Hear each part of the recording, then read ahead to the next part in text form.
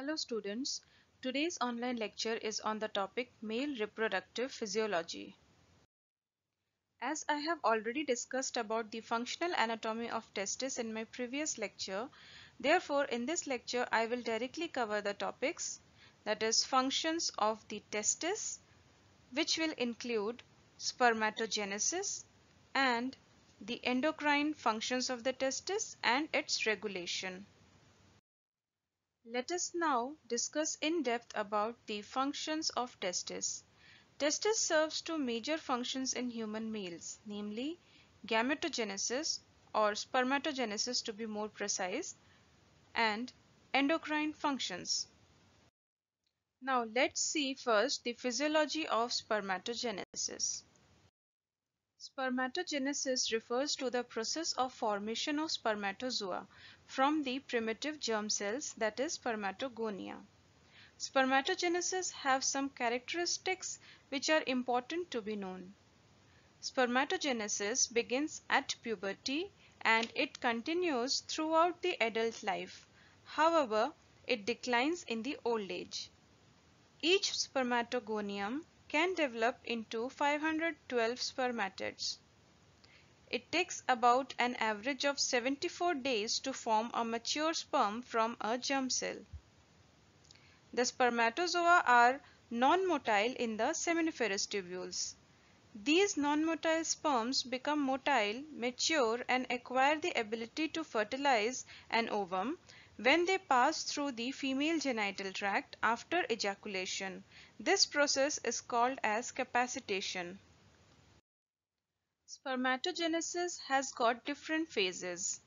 The first phase of spermatogenesis is the phase of mitotic division of the spermatogonia. During this phase, a single spermatogonia divides by mitosis till it forms 32 spermatogonias. The division occurs in the basal compartment of the seminiferous tubules. Now, the second phase starts from here. The second phase of spermatogenesis includes the formation of primary spermatocytes. After 32 spermatogonia are formed, they again undergo cell division mitotically to form 64 primary spermatocytes. The primary spermatocytes are large cells having diploid number of chromosomes, that is 44XY. The third phase of spermatogenesis is formation of secondary spermatocytes. In this phase, each primary spermatocyte undergoes two meiotic divisions. After first meiotic division, the 64 primary spermatocytes become 128 primary spermatocytes with diploid number of chromosomes, that is 44XY. After second meiotic division, these 128 primary spermatocytes form 256 secondary spermatocytes that have half the number of chromosomes, that is 50% will have 22X and 50% of them will have 22Y chromosomes. The fourth phase of spermatogenesis is formation of spermatids by mitosis.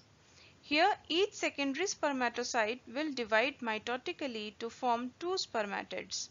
Thus, in total, 512 spermatids are formed from a single spermatogonium. The fifth and last phase of spermatogenesis includes the formation of spermatozoa.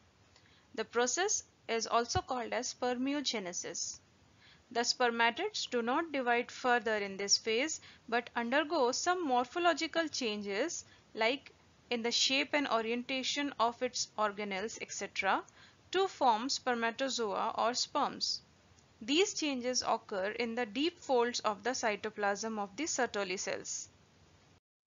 Now let us see the structure of a spermatozoon.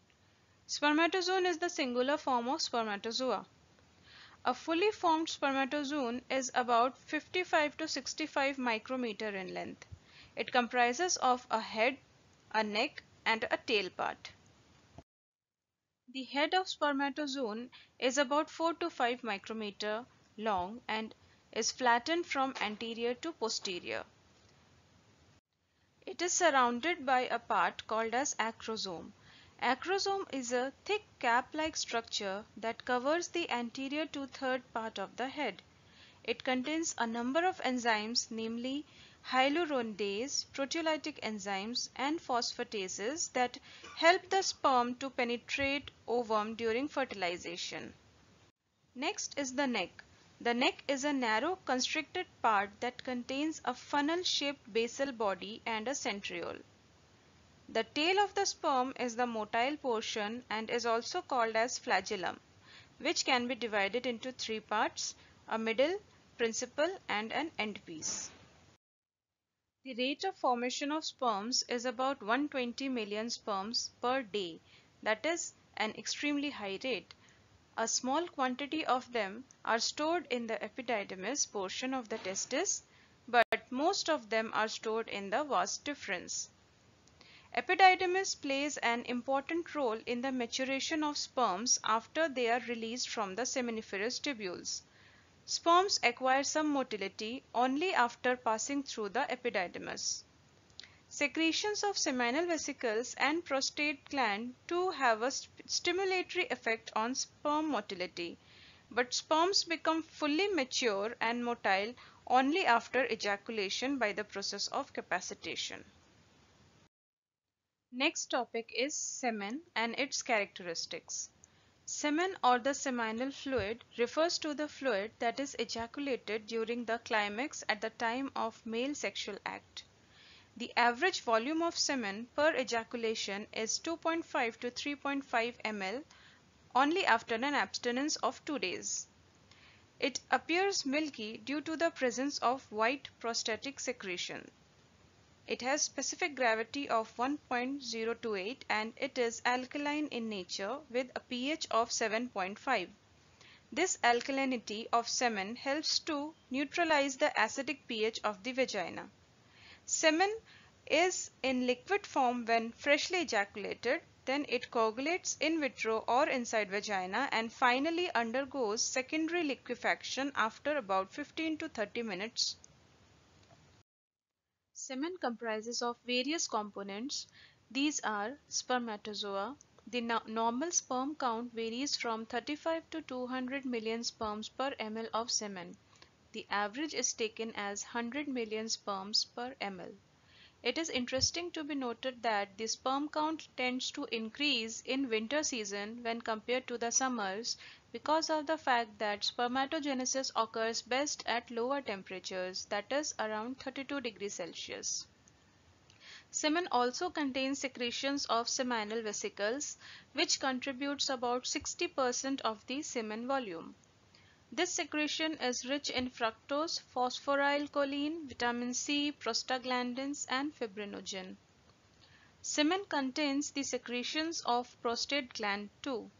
This secretion gives the semen its milky color and is rich in citric acid, cholesterol, zinc, phosphate, fibrinolysin, etc. Semen also contains little secretion from the bulbourethral glands. Now let us see the endocrine functions performed by the testis. The endocrine functions of the testis are mainly performed by two types of cells found in them, namely Leydig cells and Sertoli cells. The Leydig cells produce the male sex hormones called as androgens. The major androgen is testosterone, while the Sertoli cells secrete estrogen, inhibin, and activin hormones in small amounts. Apart from testosterone, there are other androgens which are secreted by the testis, and they are androstenedione and dihydrotestosterone. Testosterone is the most important testicular hormone. Since the Leydig cells appear soon in the intrauterine life, therefore testosterone is secreted by these cells during the intrauterine life and infancy, and later after the onset of puberty. The secretion of testosterone decreases after 40 years of age and becomes almost nil at old age.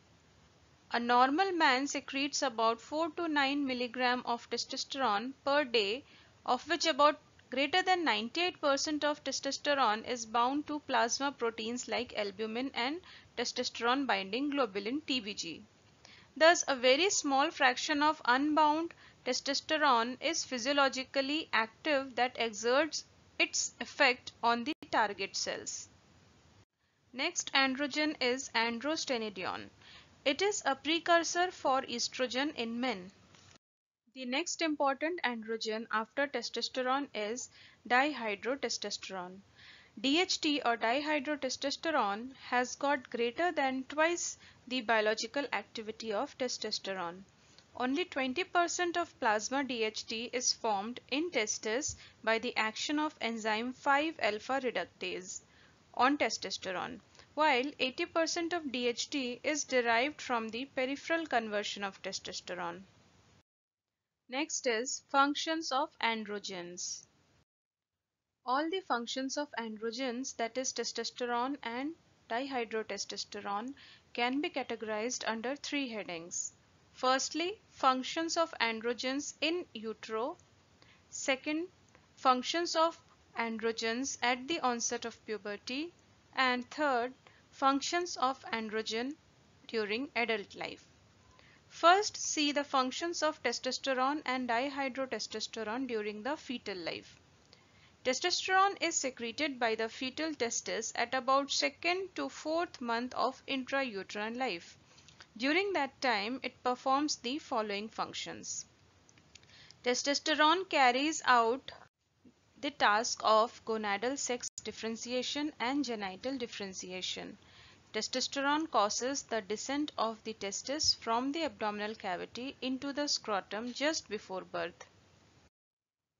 During the time period of puberty, testosterone and dihydrotestosterone causes pubertal enlargement of the penis.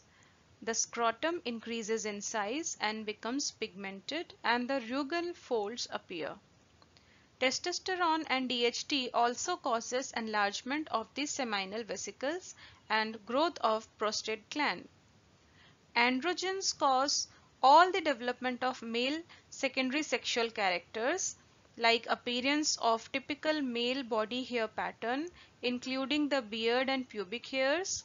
The voice becomes deeper and low pitched. The muscle mass is highly increased. Changes in the skin causing it more thick and acne prone. During puberty, androgens augment the psychological differentiation too. That is, under the influence of androgens, male develops the psyche of a man. Testosterone increases the libido and causes sexual drive and erectile functions. Testosterone is responsible for producing aggressive and risk-taking behavior in male and also interest in opposite sex. Testosterone causes accelerated growth of the body, especially of the skeletal muscles. This is called as pubertal growth spurt. During adulthood, too, androgens perform the similar functions, like they are responsible for the male pattern hair growth and psyche. They prevent bone loss and osteoporosis. They maintain spermatogenesis and also stimulates erythropoiesis. They increase plasma levels of LDL cholesterol and decrease HDL cholesterol and regulate the gonadotropin secretions. Next topic is control of testicular functions.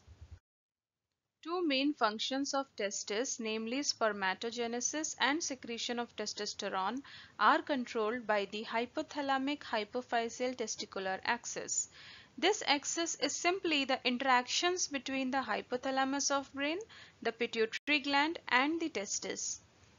Testosterone hormone secretion is controlled in the intrauterine life by the interactions of Leydig cells with testosterone, while in adulthood the hypothalamic hypophyseal testicular axis is responsible for the control of secretion of testosterone. This axis works by two ways: stimulatory control and inhibitory control. Under the influence of stimulatory control, the hypothalamus produces gonadotropin releasing hormones GnRH that stimulates the anterior pituitary to secrete two hormones FSH and LH. FSH is follicle stimulating hormone and LH is luteinizing hormone. The anterior pituitary controls the secretion of testosterone mainly through luteinizing hormone. The Leydig cells which are present in the testes, they have receptors for the luteinizing hormone. Therefore, this LH which is secreted by the anterior pituitary, it binds with the receptors of the LH cells, that is LH receptors of the Leydig cells, and it triggers the synthesis and secretion of testosterone. Now, under the negative feedback control, what happens? The plasma testosterone level is maintained at a constant level by this feedback control mechanism, which is exerted by the hormone testosterone and estradiol. Here, the testosterone exerts its negative feedback effects mainly on the opioidergic cells or neurons present in the brain, that is hypothalamus, and estradiol exerts its negative feedback effect on the anterior pituitary and also on the hypothalamus. Thus, the net effect is that whenever there is increase in the plasma level of testosterone, it will negatively stimulate the hypothalamus to secrete less GnRH and thus less testosterone is produced. This completes the male reproductive system. In the next lecture, I will start the female reproductive system. Thank you.